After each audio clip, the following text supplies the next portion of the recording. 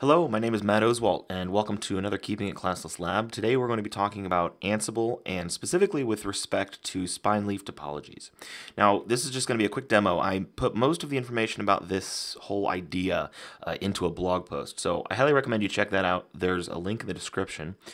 Head over to that and it'll tell you most of what you need to know. What I'd like to do here is sort of show you the modules in action. So what I've done here is I've written up a big old playbook that basically does everything that I discussed in that blog post.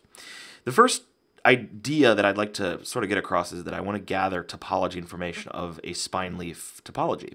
So what I've done is I've written a module called NXAPI Get Facts, and this module is specifically written for the Cisco Nexus 9000 platform. Mostly because that platform is currently the only platform within Cisco's Nexus line that has that NXAPI programmatic interface, which I find to be, it's useful for these purposes. It's easy to use, basically. I may use netconf in the future, something like that. But for now, this will suffice. The main idea is getting the topology information, which should remain the same regardless of what particular protocol I'm using. So to that end, what I'm doing here is I'm writing a play, and we'll focus here on the top for now. This particular play calls my NXAPI Get Facts module, and it passes the usual information you'd expect, username and password stuff, the log file for any troubleshooting I want to do with this module, and then also obviously passing the host name, which I'm storing in the inventory file,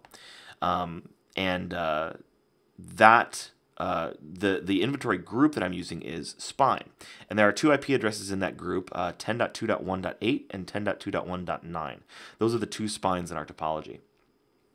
Now, the output from this Get Facts module is very important because what this does is it returns the information for each spine basically a dictionary that contains all of the connected leaves on that spine.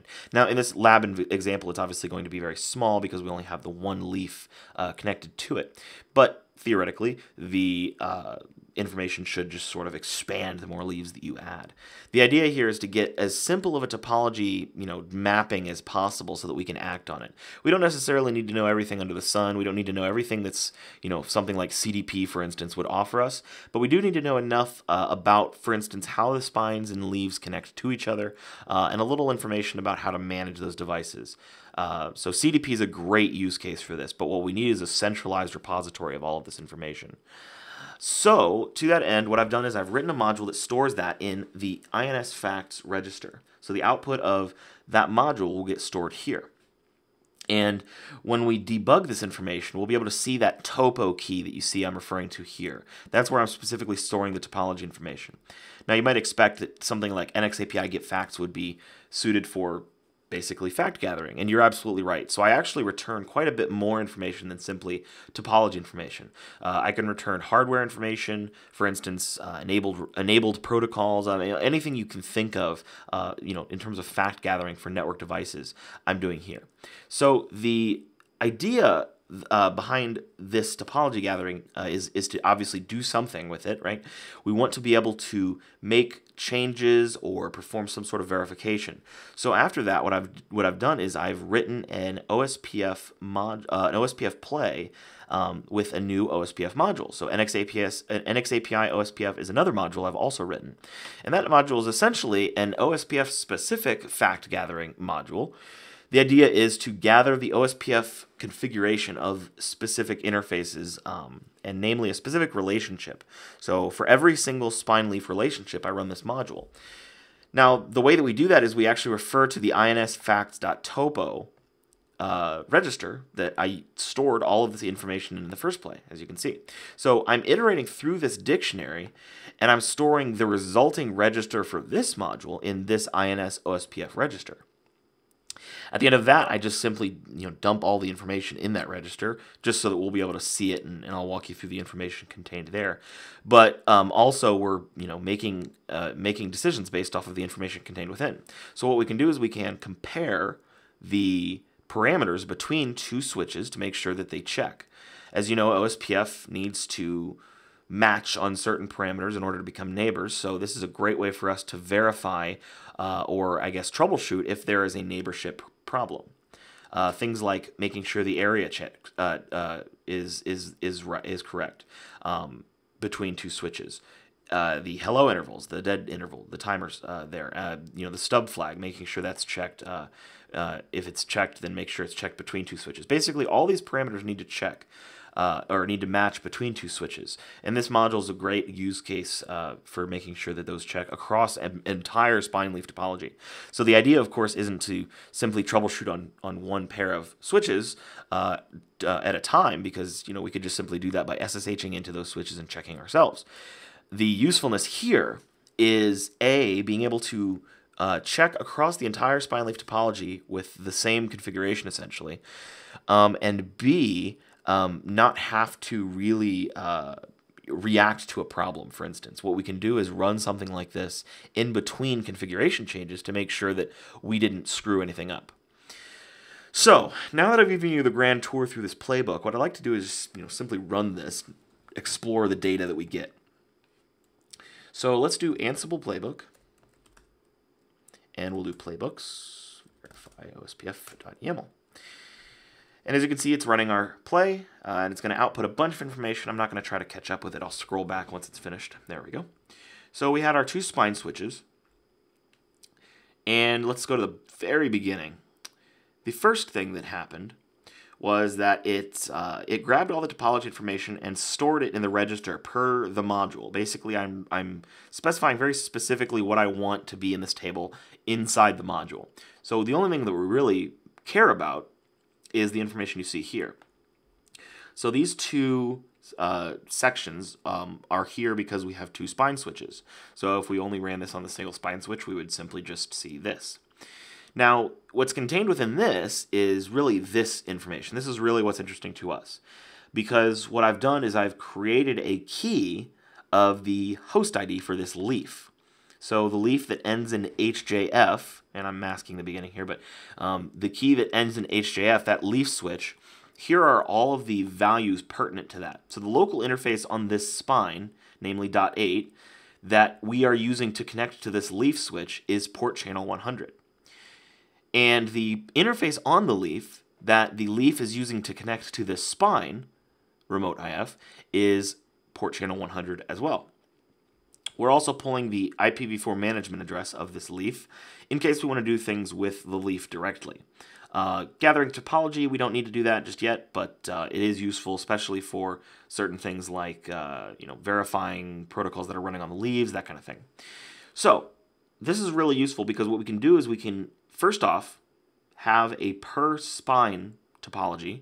So all of the leaves that are connected to this spine would be contained in this section, basically repeating this section for each leaf. And we also have it on a per spine basis. So each spine repeats, here. So we're treating these topologies independently. I'm referring to these in my blog post as spine domains, essentially independent domains of configuration and verification, which is useful because really that's how spine leaf topologies work. They're meant to be treated individually because those spines generally shouldn't be connected to each other. So now that we have our topology, the next step is dumping all of the information that we have from OSPF. So that section is down here, and this is the second play, if you recall. So this particular section is here, this OSPF section. So there's two parts of this, and obviously, as you can see, the key that we're using is the same. So this represents the entry for the leaf that we have. Again, if we had more than one leaf, we would see multiple sections that have this entry. It would just use a different value for this. It's a great way to keep our switches unique. By the way, we could store all kinds of information about this, host ID in some kind of database elsewhere. For instance, if there was a different username and password on each switch, that could be maintained in some sort of a YAML file on our Ansible server. Very easy to do that. But really, any unique key will do. I just chose host ID because it's pretty much guaranteed to be unique. Now, specifically with OSPF, you can see that we have another host ID here. Now, this host ID is different. This host ID is meant to reflect the host ID on the switch that these details pertain to. So because we're looking at the local switch, what we're doing is we're showing the host ID of the spine it's connected to. And then the leaf, namely here, is that remote host ID. So the host ID that you've been seeing is the leaf. We put the host ID here just so that we can make sure that we keep track of what OSPF parameters these are. So these OSPF parameters are on the spine, and that's why we have the spine's host ID there. This is the remote switch, so we're having the OSPF parameters of the remote switch and the remote host ID there. So assuming you're not sufficiently confused by now, I would like to draw your attention to the OSPF information in general. As you can see, everything seems to match, where it should anyway. The area is the same. None of the stub or not so stubby area flags are set. And again, you're comparing them to down here. This parameter would need to match this parameter. Mask length and everything's in the right subnet, and then the timers are, here they are. So dead interval and hello interval. So those all match. And if we were to SSH into the switch right now, we would see that we have a neighbor and everything's hunky-dory. So the last section of this,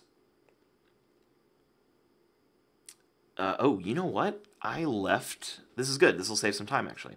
So, before I confuse you even further, the thing that we just checked here, it's very important that we look at this.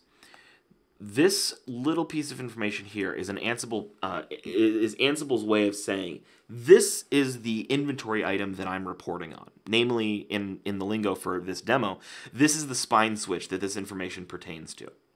So the connection between this spine switch .9 and this leaf, host ID HJF, everything looks good. The OSPF neighborship should be up, and if we were to SSH into this spine and show OSPF neighbors, we would see this leaf as an OSPF neighbor. Now, in the last time that I demoed this, I demoed it for some folks, and I showed what would happen if I changed, for instance, the area ID that spine interface was connected to. Well, that information is actually down here. So as you can see, this 10.2.1.8 is the other spine switch. And if you look closely, the area is 0.0.0.1 for the spine switch. And the leaf is obviously still at 0.0.0.0 because it's the same leaf switch we looked at in the last entry. So we should not see an OSPF neighborship here. And if we scroll down even further to where our debug statements were, you can see that for .9, there was a skip. And this is basically Ansible's way of saying, I put in a when statement, and that when statement did not validate to true, because if you recall, those when statements said, if those two parameters do not match, then show a debug. So it skipped for .9 because that spine was successfully connected to its leaf, or all the OSPF parameters between the two checked out. However, for .8, that was not the case. So we're seeing this debug primarily because those OSPF areas do not match. And if you look at the message down here, we can see this is the case. I also, by the way, I set the stub flag on that area. So the stub flags also do not match. So all of the other checks check out because I didn't mess with any of that information. But what we can do now is we can actually fix that problem. Let's go into the 10.2.1.8 switch.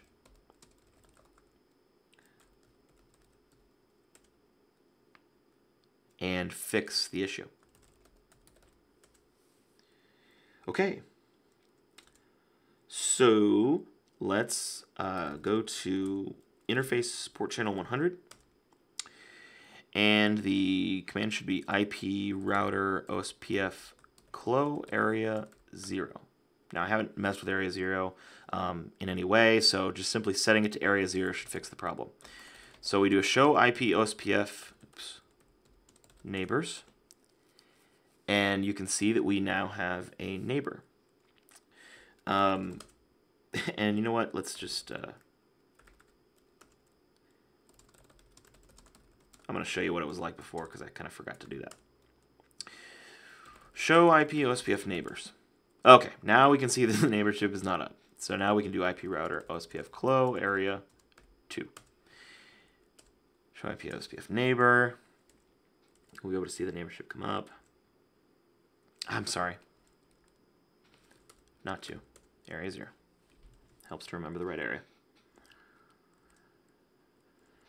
Very soon we should be able to see full DR. Perfect. So we have our full neighbor relationship. Now the most important thing is to write our configuration, of course. And let's get out of the switch and back to our terminal. Let's rerun the play.